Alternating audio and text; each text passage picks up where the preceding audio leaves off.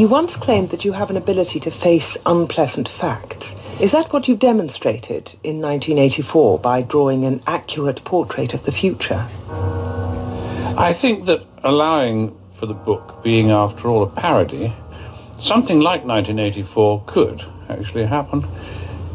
This is the direction the world is going in at the present time. In our world, there will be no emotions except fear, rage, triumph and self-abasement. The sex instinct will be eradicated. We shall abolish the orgasm. There will be no loyalty except loyalty to the party. But always there will be the intoxication of power. Always, at every moment, there will be the thrill of victory, the sensation of trampling on an enemy who is helpless. If you want a picture of the future, imagine a boot stamping on a human face forever. The moral to be drawn from this dangerous nightmare situation is a simple one. Don't let it happen. It depends on you. Shalom, Ka'Allah Yahweh, Ba'Shem Yashai, Ba'Shem Kokwadash. Double honors my teachers, the apostles and elders of Great Millstone. Peace and mercy to the elect.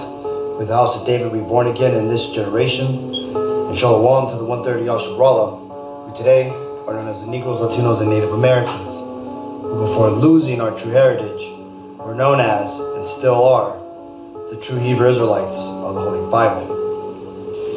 In today's lesson, we're going to talk about the end rulership of the nation of Edom, that being the biblical name of the Caucasian race.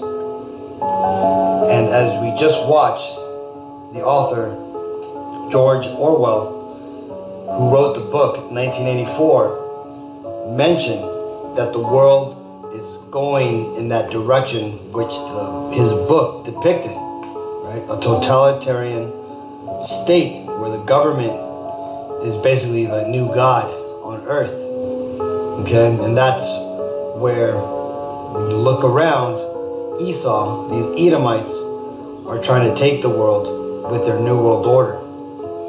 Well, let's read this. This is Isaiah 26:10. Let favor be showed to the wicked, yet will he not learn righteousness. In the land of uprightness will he deal unjustly, and will not behold the majesty of Yahweh, Ba'Shem Yahshai. So this is talking about Esau. Even if he was to be given a chance, he would not rule in righteousness, that he would continue to do wickedness.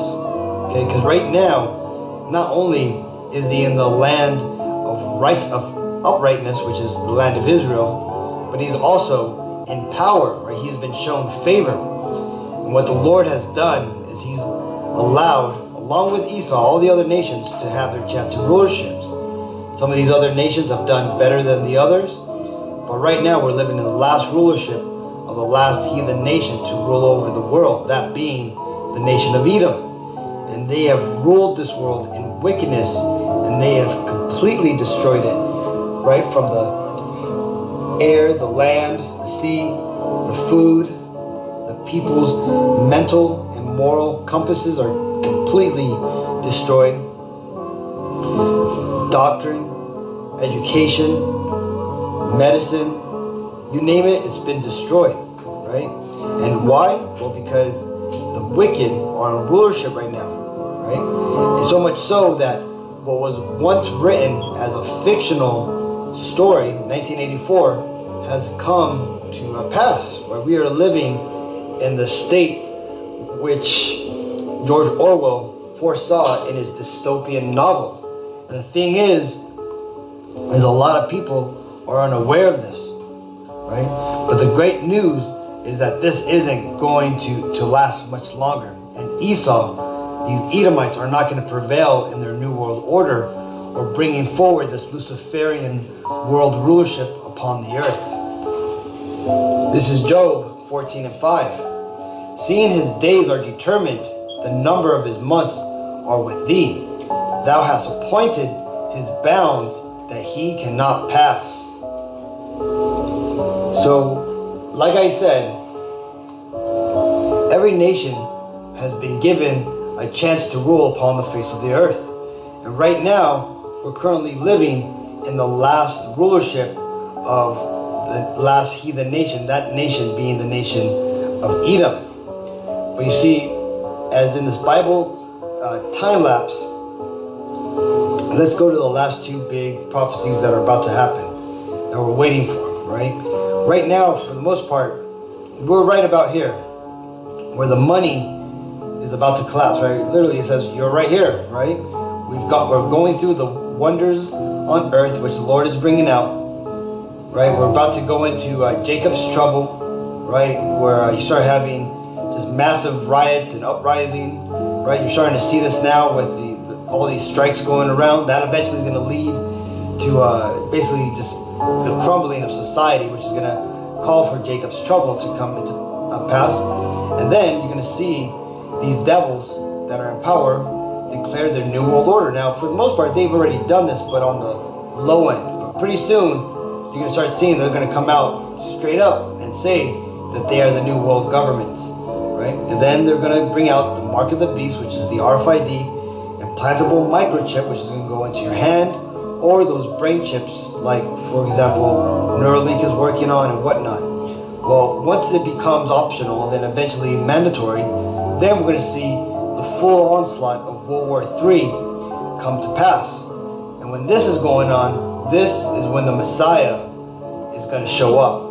Right? Yashaya-LA, who the world ignorantly called Jesus Christ, will show up and begin the destruction of all the heathen nations. And this is where you're going to see the nukes launch. Right? I just watched the video today where they did a news report showing that Harry Reid had gave testimony that there was a chariot who showed up during to a Russian base, activated the nuclear missiles, and it was about to launch them, but then eventually the chariots disappeared, and then the missiles which were activated and that the Russians could not deactivate eventually turned off, and everything went back to normal. Well, that was the chariots doing a test run, making sure that they were able to control everything, and so that way when the time does come and they do show up for the great finale, that they'll be able to activate these nuclear missiles and basically launch them, right? And then when that happens, then the elect and the 1/3 of Israel are going to be called up, and they're going to be taken up into the chariots to watch, well, one, to be saved, and then second, to watch the lake of fire, right? Which is explained in Revelations 20 and 10. That lake of fire being America and all these other NATO nations that are also going to be bombed, but mainly here in America, okay? And then after that, the Lord's going to conquer, and the other nations are going to go into captivity, right? And that's what this is talking about, right?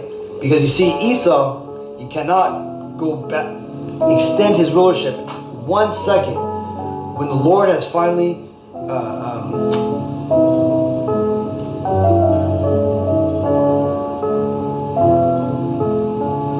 has declared that Esau's time is up. That's up. What does the scripture say?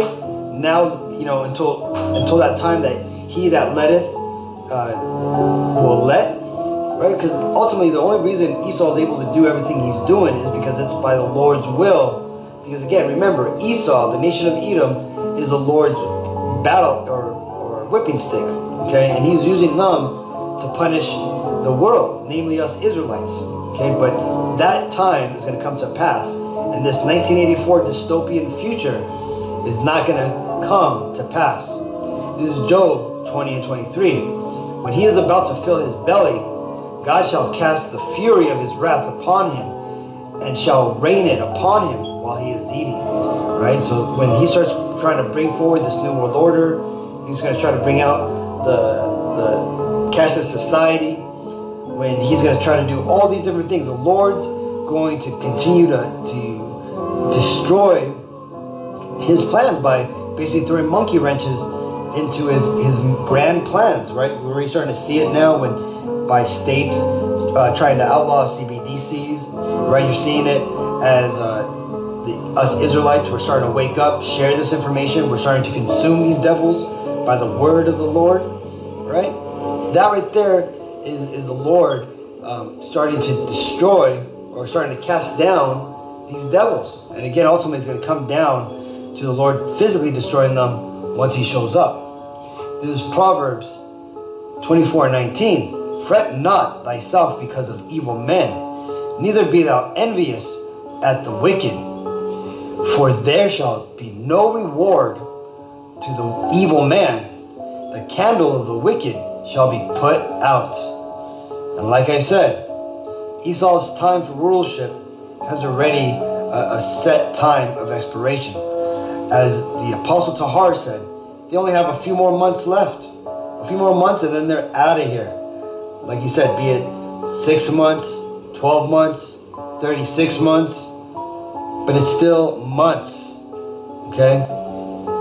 So either way, I just wanted to share this video. I thought it was interesting seeing that the author, George Orwell, speak about his book and how it relates to today's time.